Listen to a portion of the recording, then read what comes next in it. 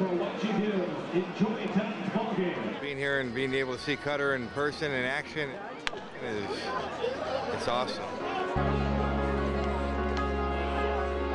Sitting in the middle of a crowd at a minor league baseball game in Delaware recently was a proud father.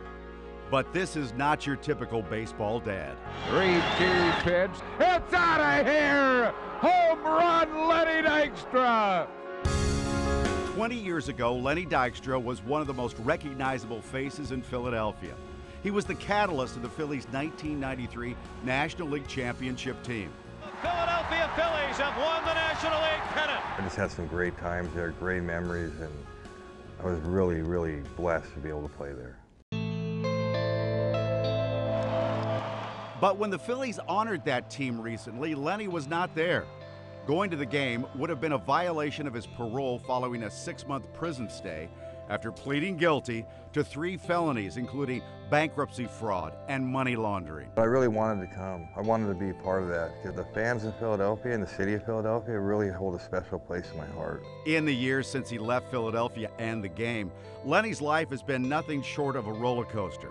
After success with several business ventures, Lenny's net worth was estimated at $58 million as recently as 2008. But by late 2009, he filed for bankruptcy, and his wife Terry filed for divorce after 23 years of marriage. In December 2012, the player known as Nails was sent to prison. I guess you could say peaks and valleys, you know. So just made some bad decisions. It was a rough time, you know, but in a weird way, you know, it helped me get what's, you know, important, prioritize. It made me like realize what I lost. You know what I mean? Which is my family. Were they accepting? I mean, did they ever dislike you all for it? I didn't want to do this interview about my family. Okay. Being mad at me. Okay. Yeah, we almost done. He was hesitant to talk about it at first, but the more we talked, it was clear how important rebuilding the relationship with his children and his ex-wife Terry is to Lenny.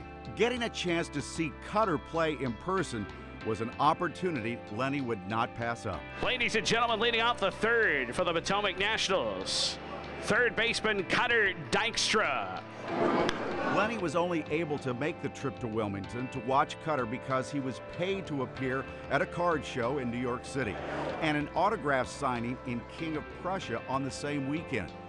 His probation only allows him to leave California if he's earning a paycheck. I'm talking to my kids every day, you know, helping them with their baseball and their school, and I'm really grateful to be a part of their life again. Do you think the two of you and Terry, could ever be together again? I think there's a chance that could happen.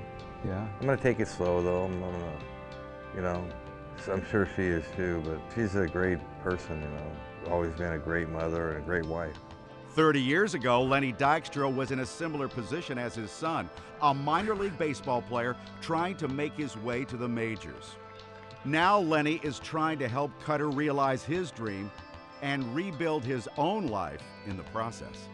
What happened, and hopefully I can learn from it, and maybe some other people can learn from it. I still have the last third of my life to live. Mike Jarek, Fox 29 News.